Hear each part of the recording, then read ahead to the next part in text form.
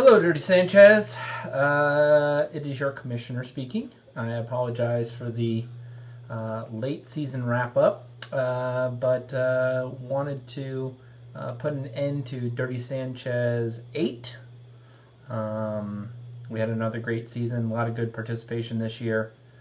I'll be sending out a link to an Excel spreadsheet outlining what everybody won and what everybody owes. So first off, congratulations to Stevie.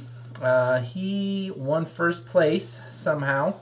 I'm not sure how much he actually meant to do it, but I'm pretty sure he set a record. He had a total of 3 transactions this whole year. He added Joel Dressen, who was a tight end, Paul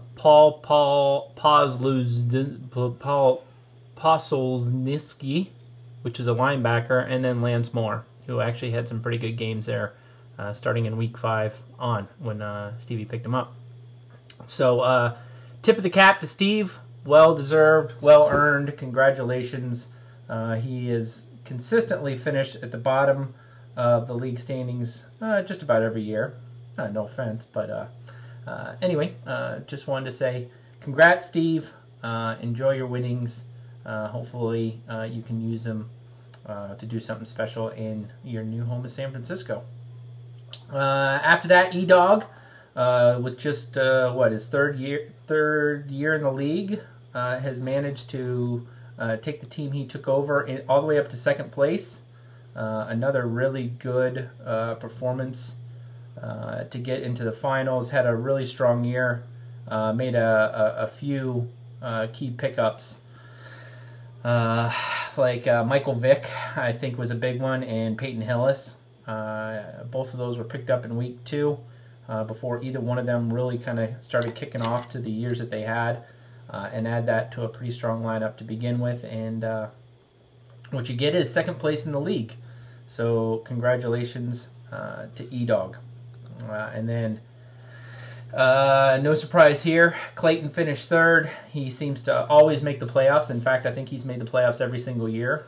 He may be the only one, maybe Rich has done it too, to make it every single year. Finished 3rd. He's finished in the top 3 quite a few times. I need to go ahead and update the record books to reflect that. I think he's finished in the top 3 more than anybody else in the league, so congrats, Clayton. After that, Rich, after winning 3 years in a row, finished 4th, which is still pretty respectable. Had a chance at the to finish in the money. Just missed out, losing to Clayton. He's got that core team of Jones, Drew, Reggie Wayne, and of course Peyton Manning, and then some good drafting that put him in the playoffs, finishing strong again in a very tough division. So a good year from him as well. I took 5th. Played in the quote-unquote easiest league or easiest division in the league, based on records. But Chuck actually had a really good team this year. Scored quite a few points. Just got screwed with the matchups.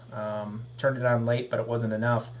And then Spillane and Zach had some off years. Zach in particular had a really good team that just for some reason did not perform. I don't know why. If you look at his team on paper, it looks like a really good competitive team that just never really lived up to its potential for some reason. So sorry to hear that. And then Spillane, good grief, man. I mean, his whole team was injured. You talk about Ryan Grant going down, week 1, week 2, Jermichael Finley, his crappy quarterback combo of Jay Cutler and whoever else he had, I forget. I think, was he playing with Matt Castle for a while? I forget. But anyway, Deshaun Jackson was in and out throughout the year, was really inconsistent when he was in. He was either boom or bust. Really frustrating, really tough year for him. And then we have, let's see, we have Timmy, Swags, Brandon, as I mentioned, Spillane, and then Zach and Chuck.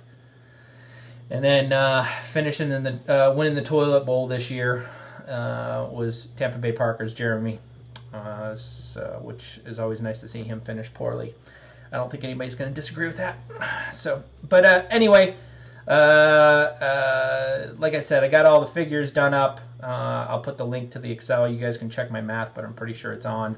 I will be coming back to Florida this summer. I'll pick up the trophy, bring it back, and somehow get it over to Stevie.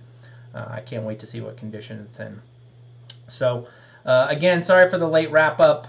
It's a good season. Fingers crossed we'll have another football season next year. A lot of this obviously depends on the NFL and what they do. It's not looking good as far as them getting an agreement in place for them to play. But hopefully we can do it again. There's been some talk about all of us maybe getting together, maybe even in San Francisco this year, since Steve has a little home base there. Jeremy's talking about coming out to see him. It's a relatively short flight for the folks here in Seattle, and maybe even Spillane can get down there, especially since he's been flying around a lot. Maybe he can use some frequent flyer miles. But anyway, that's all in the future. Come this summer, assuming we do have football, we'll get together, sort out some of the rules that have come up, especially around